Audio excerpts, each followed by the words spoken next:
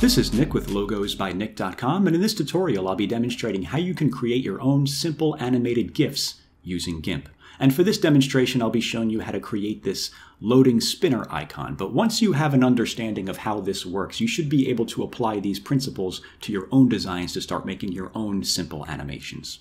Before we get started, if you'd like to learn more about how GIMP works, I have a collection of over 60 videos where I go over all of the tools and features in GIMP, and I explain what they are and demonstrate how they work. I'll put a link in the description of the video if you want to check that out. So to get us started here in GIMP, the first thing I want to do is create a new document. So I'll come up here to where it says File and click on New. And I want to size this at 600 by 600, and that's in pixels. So go ahead and type that in, 600 by 600 pixels. Click OK. And there we have our new document. So what I want to do now is start creating some rectangles to create this spinner. So to do that, let me create a new layer and add it to the background layer. Right here in this icon that says create a new layer and add it to the image. Click on that. Leave the defaults as they are. Click OK. And I'm going to grab the rectangle select tool, which is over here, and I'm going to click and drag on the canvas to create a rectangle, an elongated rectangle vertically like that. And over here, we want to make sure you have rounded corners enabled. By default, it should make sharp corners like that. If you just tick this box that says rounded corners and take the radius and bring this up all the way to the right, you get this nice rounded corner like that. And what I want to do now is fill this in with whatever the foreground color is, which is black by default. So we'll come up here to where it says Edit, Fill with FG color. Then we'll go to Select, None. And now I want to make the layer, I want to shrink the layer so that it's the size of this rectangle here. So I'll come up here to where it says Layer and go to Crop to Content. And now what I want to do is grab the alignment tool, which is over here. And where it says Relative to, make sure you have it set to Image. Click on the rectangle to select it. And where I want to align it is to the top, align top edge of the target, and then align the center of the target up here so that it's in the middle and up top. And now I want to duplicate that layer. I'm going to come down here to this little icon that says create a duplicate of the layer and add it to the image. Click on that. And now click on that layer, click on that object to select that with the alignment tool, and let's align that to the bottom. So now we have the top and the bottom. We're going to merge these two together and then just rotate them around in a circle to create copies going all around. So I'm going to come up here to this top layer, and we're going to look for this icon over here that says merge this layer with the first visible layer below it. Click on that. And there you go. Now this is one layer. So what I want to do now is create a duplicate of this layer. Right next to that, the other icon is another icon that says create a duplicate of the layer and add it to the image. Click that. And now I want to grab the Unified Transform tool, which is over here. Or you could press Shift-T on the keyboard. A lot of these icons, they all look the same, so you might have trouble distinguishing them. Just press Shift-T on the keyboard, and there you go. And now I want to rotate this around. So I'm going to bring the cursor outside of the image over here. And I'm going to click and drag to start rotating this around. And I'm going to hold Shift so it locks it onto 15-degree increments like that. I want to bring this one 1, 2, 1, 2. All right, so 2 steps. 1, 2 steps clockwise like that. Then press Enter to finalize that. And now I want to repeat that process again. I want to duplicate that layer. And then just click and drag again. Hold Shift, 1, 2, press Enter. And do the same thing again. Just duplicate that layer, rotate this around, holding Shift to lock it onto the 15-degree increments like that. I'm just going to go through and do this. Probably have to create one more copy. And there we go. Press Enter.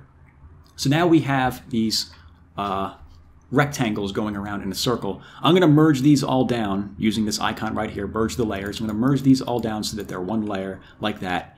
Don't merge it with the background now. We're going to take the background and we're going to click the delete this layer icon over here in the bottom right. We're going to get rid of the background. And now I want to just shrink down the size of this layer. So we'll go to Layer, and I'll click on Layer to Image Size right there. And now what I want to do is turn off the visibility of that layer and create a new layer on top of it. Click OK. And now I want to right-click that original layer, and I want to go to Alpha to Selection. That's going to create a selection going around those rectangles, and then come up here. And basically what I want to do is I want to create 2 copies of this design right here, one in light gray and one in dark gray. And the dark gray is going to be used for the animation. The light grays are going to be used as like the background sort of. So I want to set a foreground and a background color here. The foreground color, I'm going to make this like a dark shade of gray. You could change that over here using these sliders. I'm going to use a dark gray like that. Actually, no, I'll start with the light gray. I'll go with a light gray like this. Click OK, and then go to Edit, Fill with Foreground Color, which is right here, Fill with FG Color. And now I want to create another layer on top of that and do the same thing. Create a new layer, add it to the image. Okay. And I want to fill this one with a darker gray. So let me click on this color again right here, and I'm going to make this a little darker, or actually a lot darker. We want to be able to distinguish it from the other parts. Click OK, edit, fill with foreground color, fill with FG color. And what I want to do is take this original layer, and let's get rid of that by clicking the delete button. And I want to give these two layers names. I want to double click this name right here. I'm going to name this light gray. Oops. Light gray. And I want to name this one dark gray. Press enter. And I want to turn off the visibility of both of these. Now what I'm going to do is I'm going to clear the selection. I'm going to go to select, none. And basically what I'm going to do is, the way animations work in GIMP is that for every layer that you create, every layer represents a frame in the animation. So what I'm going to do is I'm going to create 12 different layers for 12 different frames for each one of those individual rectangles. So I'm going to create a duplicate here of the dark gray copy, and I'm going to create a duplicate here of the light gray. Again, clicking the duplicate layer. And I want to click and drag this up so that the dark gray copy and the light gray copy are above and below each other like this. And I want to turn on the visibility of the light gray copy. And I want to delete this top rectangle right here. So I'm going to grab the eraser tool. Make sure you select a solid brush like this. And you can adjust the size over here. If you notice the size of my brush, it's bigger than the width of that rectangle right there. You can control the size using the left and right bracket keys. I'm going to bring the bracket key up like that, you can see, and I can bring it down like that. Looking pretty good. Now I could just go and erase this top one like that. And now I want to take this top layer over here, turn on the visibility of that, and then erase every other rectangle except for this one right here. So I'm going to erase the rest of these using the eraser tool. Just go through and get rid of all that. And now what I want to do is merge that down with the original layer. So I'll click this merge icon right here. Merge this layer with the first visible layer below it. And then I want to double click this and rename it to 1. I'm just going to name it 1. I'm going to name each layer by a number, and each of these numbers is going to represent frames in the animation. So let's turn off the visibility of that now. We're going to go and repeat the process. We're going to do the same thing only for this one, then for this one, then for this one, and you get the idea. So let's turn off the visibility of this.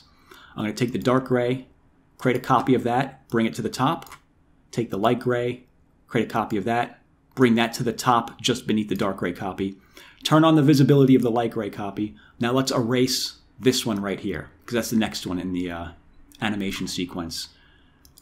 Select this layer, turn this on, select every other rectangle except for this one right here.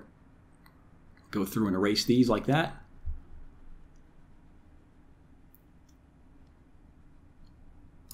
And there you go. Now I'm going to merge this one down just like we did with the other one. Click this merge icon, merge this layer down, and I'm going to double click this and I'll name this 2. And now I'll turn off the visibility of this. So you should probably get the idea now. I'll go through this sequence one more time just to help you understand it better. Make a copy of the dark gray layer, bring it to the top. Make a copy of the light gray layer, bring that to the top. Turn on the visibility. The next one in this sequence is this one right here, so I'll erase this one, select this layer, and delete every one except for that one right there. Go through and delete that.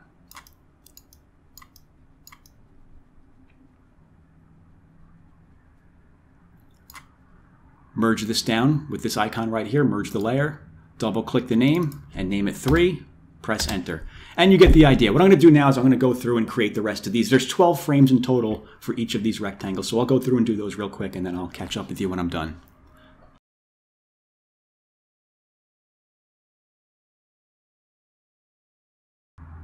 Okay, so I have finished up going through the entire image and making a frame for each one of these individual layers. And what I want to do is just turn on the visibility of all of them here, 1 through 12 as you can see. And I want to take the dark gray layer, delete that, take the light gray layer, and delete that. So now we have frames 1 through 12, and this is going to represent each individual frame of the animation. So now it is time to export this as an animated GIF. To do that, we'll go to File, and I'm going to choose Export As. And I'm going to name this Animated GIF. And just type in .gif. You want to type in .gif for the file extension, or you can come down here, select File Type by extension, and look for GIF in the list. I think it's easier to just type in .gif. Click Export, and you're going to get this export menu that populates, or should populate in just a minute here. And over here, this is important, where it says as animation, you want to make sure you have this box ticked right here. By default, it should be unticked. We want to make sure this is exporting as an animation, so go ahead and tick that. Down here, this is the delay between frames when unspecified. This is the amount of time that passes between each frame in the animation. I'm just going to leave the default as it is, which is 100, or maybe it's 200. I think I used 100 manually for another project. But I'm just going to leave this as it is, use 100, 200, whatever it is. And then down here, this is important as well, frame disposal or unspecified. We want to make sure we choose 1 frame per layer. Otherwise, it's going to use cumulative layers where it creates an animation out of all of them. I want to make it so that each layer is visible on its own in each frame of the animation. So I'm going to choose 1 frame per layer, and then I'll go ahead and click export. Give it a second to do its thing. If it's a larger animation, it may take a few minutes. And I'm going to go ahead and open this. I have this opened on my other monitor. Let me just grab this. And there you go. There we have our animated loading spinner that we created with GIMP. So I think that should do it for this tutorial. That's how you can go about creating some very simple animated GIFs using GIMP. If you have any questions, just leave a comment below. And as always, thanks for watching.